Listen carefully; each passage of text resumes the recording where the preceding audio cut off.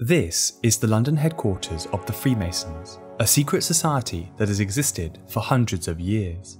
I want to learn more about this mysterious group, so what better way than to try and join? I decided to knock on the large bronze door at the front, but no answer. The actual entrance was round the side, through a modern set of automatic doors. The Freemasons welcomed random visits from the public. After a quick security check, I was given a yellow lanyard. I had made it inside and was now free to explore. I began wandering the marble corridors of the Grand Lodge unsupervised. On the walls hung paintings of former members, including George Washington.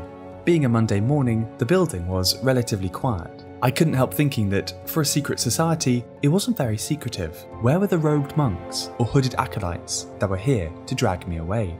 The Freemasons had kindly signposted their headquarters with directions. After passing through more corridors and a flight of stairs, I discovered a small meeting room with its distinctive checkered floor.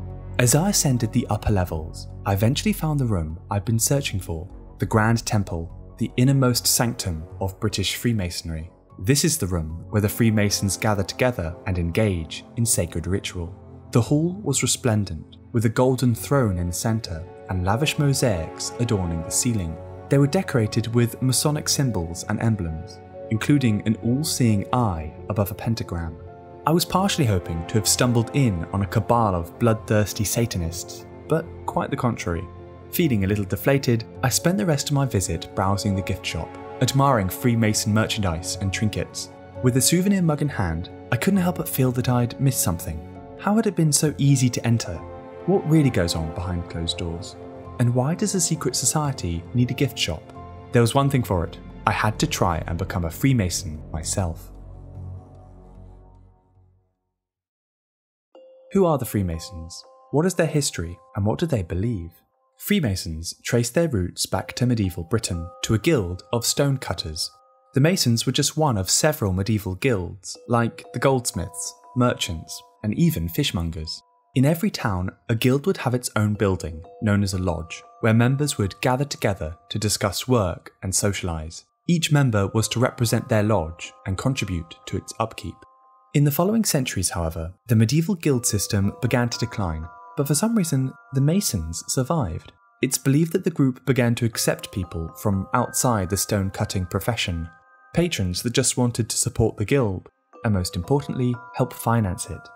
These new members tended to be from the aristocracy, who had lots of cash at their disposal. The Grand Lodge in London was founded in 1717. By this time, the organisation had evolved into something very different from its medieval roots. Instead, it was comprised almost entirely of aristocrats, with new lodges being set up across Britain's burgeoning empire. The Freemasons, as they came to be known, was a place for the rich and powerful to socialise and do business. It was rather similar to a private gentleman's club, which was all the rage in London at the time.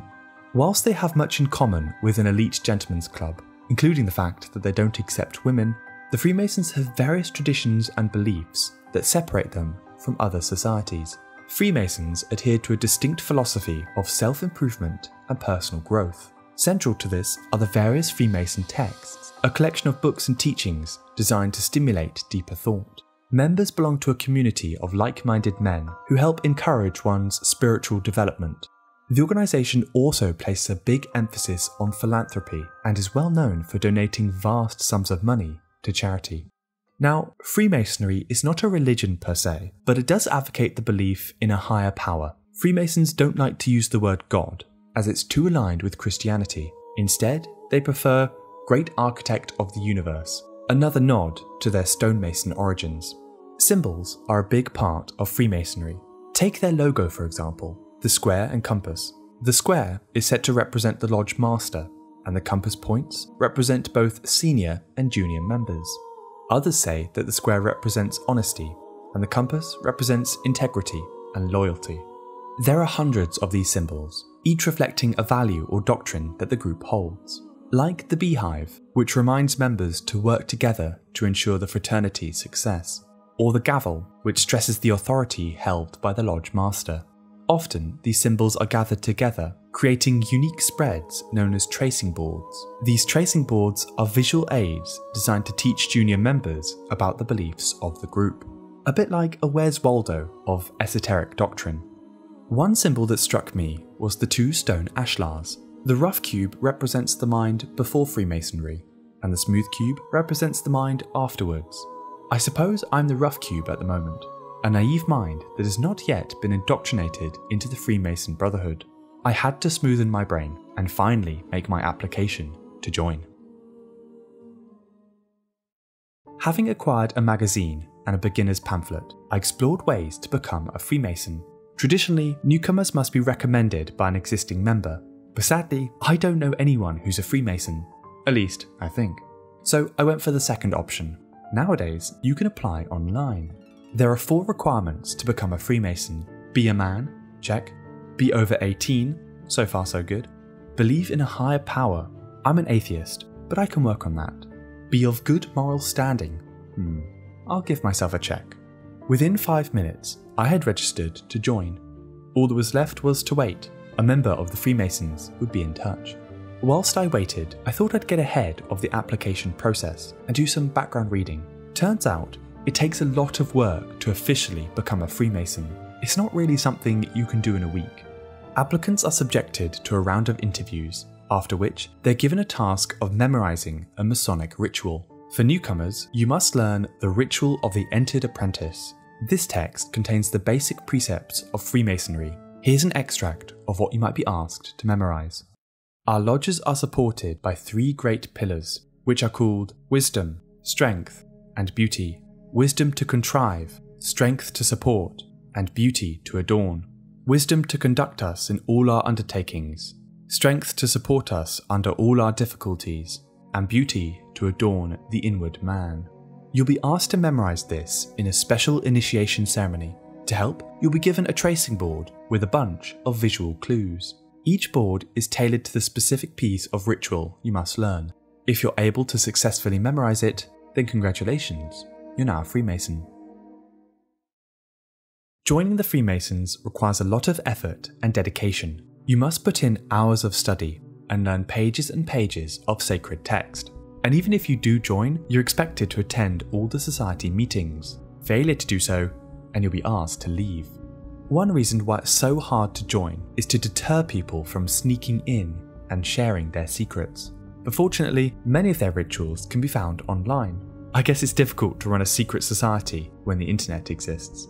Secrecy is an important tradition in Freemasonry. It's even ingrained in their motto, Audi, Vide, Tace, Latin for hear, see, be silent. It's slogans like these that have made the group so controversial, and why they're often the subject of conspiracy theories. The first group to take issue with the Freemasons was the Catholic Church. For one, the Vatican did not approve of them calling God the architect of the universe. So, in 1738, Pope Clement XII banned all Catholics from becoming a Freemason. But the main wave of distrust began in the late 1700s. At that time, a number of important revolutions were taking place. Both America and France had toppled their monarchies, inspired by the ideals of equality, liberty, and democracy. These high-minded principles came from the Enlightenment, a philosophical movement that was popular among the aristocracy. People would gather for intellectual debates wherever they could, from coffee houses to universities, but especially in Masonic lodges. Over time, people began to grow suspicious of the Freemasons and soon connected them with the revolutions sweeping the globe. People believed that, somehow, the Freemasons were responsible. One of the first to expound these fears was an Englishman called John Robinson. In his 1797 book, Proof of a Conspiracy, he accused the Freemasons of inciting revolutions to gain power. The same book also accused a small Bavarian book club known as the Illuminati of the same crimes. It gave birth to one of the world's oldest conspiracy theories, the New World Order, which is the belief that a powerful network of secret elites are controlling world events. Whether or not the Freemasons are pulling the strings is debatable, but then again, many powerful historical figures have been Freemasons, most notably George Washington, the first president of the United States. Other members include Benjamin Franklin, Voltaire, Theodore Roosevelt, Winston Churchill, and a whole slew of British monarchs. This certainly adds to the argument that the Freemasons might be behind world politics. The truth is, however, the Freemasons have always been a very large group. Even today, there are around 6 million active members. I don't think it's too surprising to find a few famous names on the list. The Freemasons have been connected to a wide range of conspiracy theories, including, but not limited to, faking the moon landings, flat earth, Satan worship, or that they're a cult of reptilian aliens in disguise. While some of these are ridiculous, they have thrived due to the organisation's long tradition of secrecy.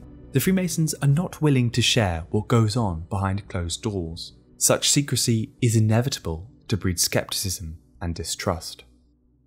So, how do we separate fact from fiction? What are the Freemasons really up to? My pending application to become a Freemason was taking a while. I hadn't heard back from them. So I decided to take matters into my own hands. I wanted to see if I can get into a Freemason group without the hassle of actually becoming a Freemason.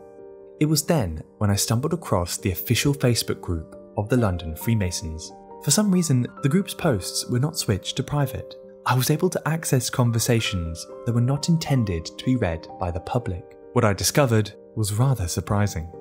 It was pages and pages of Freemason cartoons, crudely drawn comics they had made for each other, with badly cropped stock images and Comic Sans font.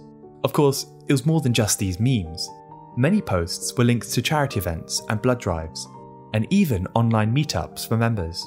The Freemason group was very wholesome, just a bunch of friends who wanted to get together and raise money for charity. I'd finally reached the bottom of the Freemason rabbit hole. Unless, of course, there's a secret Facebook group that remembers to switch their posts to private.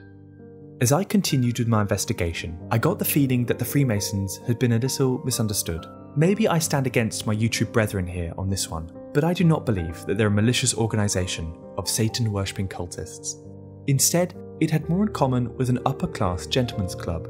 The Freemasons have their secrets, for sure, but none that are particularly scandalous. The reality of the Freemasons is that it's a medieval self-help group with a bunch of rituals that you need to memorise.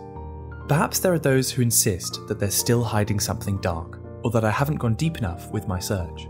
Maybe, but then again, how far do you need to go until you find that there was nothing there to begin with? This is not to say that every conspiracy or negative opinion about the Freemasons is false, just that a large portion is fantasy. Of course, there are things that I personally take issue with. For an organisation that preaches tolerance and equality, it seems hypocritical that they still don't allow women to join. What's more, these kinds of upper-class institutions represent a wider problem in society.